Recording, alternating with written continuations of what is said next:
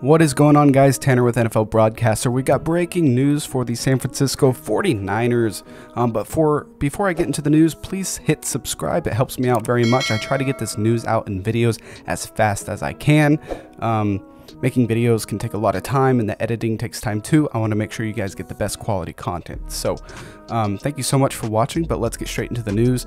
San Francisco 49ers cornerback Richard Sherman has been placed on the IR. He's going to be out for at least 3 weeks, but that's not a huge hit for the 49ers. It is because, I mean, they're a super solid defense. Richard Sherman has been playing at an above average to elite level still, and he's like 33 years old, 33 or 34, something like that.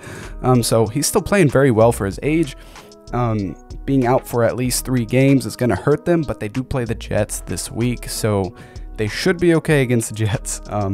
But it's kind of some tough news. I guess you can kind of see my TV in the corner over there. Sorry about that. But guys, that's kind of tough news. But thank you so much for watching your NFL 2-minute news, and good luck to the 49ers defense. See you later.